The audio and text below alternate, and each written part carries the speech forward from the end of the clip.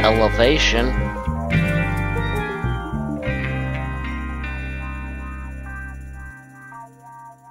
Alright kids, welcome to lesson 4.4, taking a look at linear function patterns, and we'll continue our basic skills review, looking at rounding decimals and the place value and converting fractions to decimals and decimals to fractions.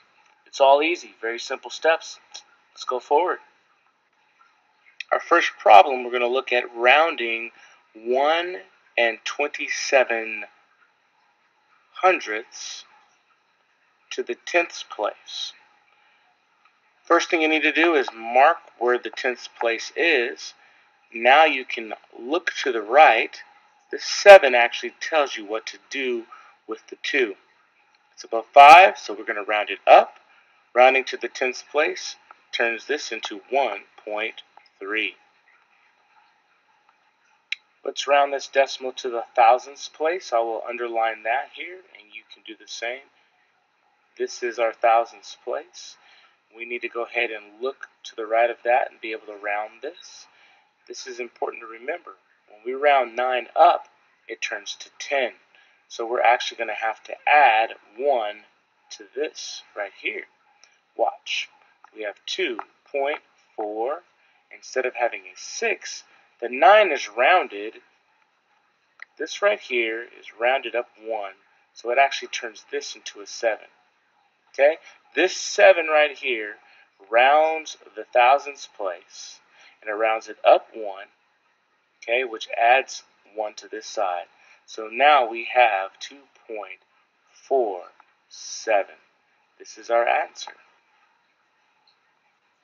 Okay, in this problem, we're going to go ahead and add these decimals together. You can see this as money, and let's go ahead and remember that we need to make sure that our decimal places are lined up, and then we can add and carry over if we need to. So let's do this. We have 4 plus 3, and that is 7. Then we have 1 plus 2, that is 3. Let's put our decimal place down. And 4 plus 3, that is 7. We are not done yet. We need to go ahead and make sure that we round to the tenths place. So let's look at the 3, that is our tenths place, and look to the 7 to see what we do with that 3. The 7 tells us to round up, so our end answer will be 7.4. Now let's go ahead and take a fraction and turn it into a decimal. This is pretty straightforward. We're going to use long division to help us do this. We can see that 4/5 means that 4 is being divided by 5. We can go ahead and put that like this, and we can start our division. 5 does not go into 4, so let's put our decimal point down. Continue our line over here. And let's go ahead and say, let's add a 0 here and here. Redo that. 5 goes into 40, a total of 8 times. 8 times 5 is 40. We're zeroed out, so our answer is 0.8 or 8/10.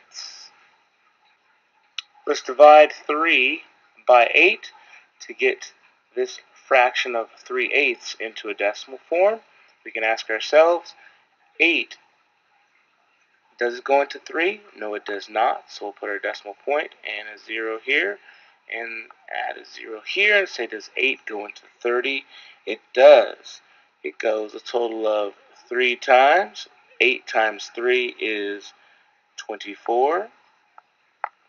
We'll go ahead and subtract, and that gives us 6. We can ask us, does 8 go into 6? It does not. We need to add another 0. So we go down and drop this 0 here. 8 does go into 60. It goes in a total of 7 times. 7 times 8 is 56. We will subtract, and we will get 4. Remember that you cannot subtract 6 from 0, so you're borrowing from here, making this a 5, and then making that a 10. 10 minus 6 is 4. Does 8 go into 4? It does not. Another 0. Let's drop this down here. 8, does it go into 40? Yes, it does. A total of 5 times.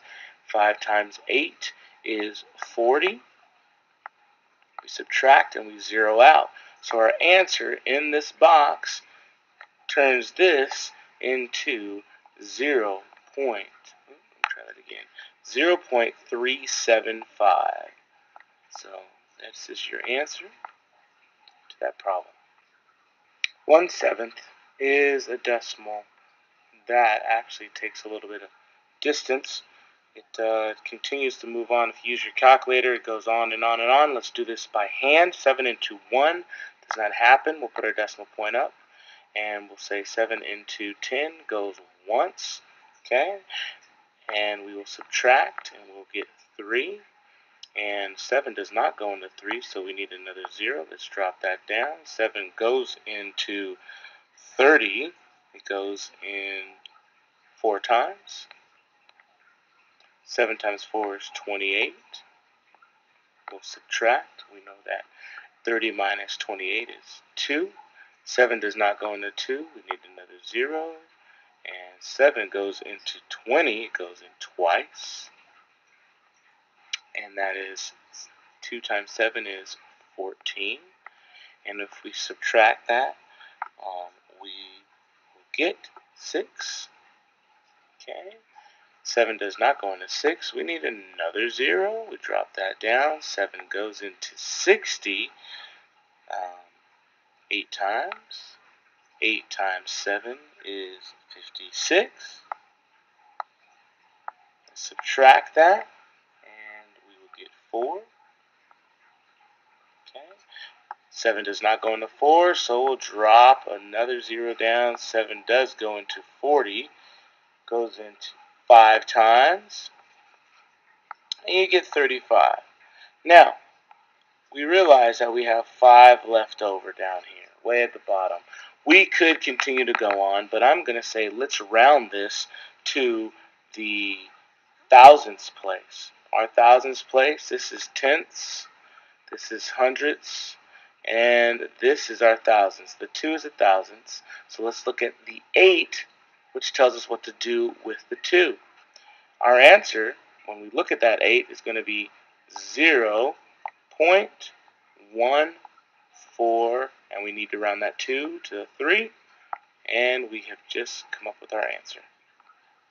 Oh, what's this word right here? It's a secret little tidbit you guys need to check out here, making sure that you remember looking at these charts, that if our intervals are constant, if they're regular intervals, meaning the same distance between each jump, we have 0, 1, 2, and 3, that's up by 1 each time. We have 4, 8, 12, 16, that's up by 4 each time. Both of these moving at a constant interval, that means it is linear. This one over here would not be linear because you have the y value moving at different intervals. 1 to 6, 1 to 2 to 6 to 24s is a different kind of interval than the 1, 2, 3, or 4, or even the 4, 8, 12, or 16. So just remember this, you guys. If you have a line, if you have a line as a graph, it is a linear function. Otherwise, it would not be. If I can move my little picture, but I can't. Take a look at this right here, you guys. This is a line. This would be a linear function. This is not a linear function. You see this little s? Okay? Non-linear. They ask for you, is it linear or non-linear? It is linear if it is a line. It is non-linear if it's anything else. Simple. Remember that. Tomorrow we'll do some more together. Easy as pie. See ya.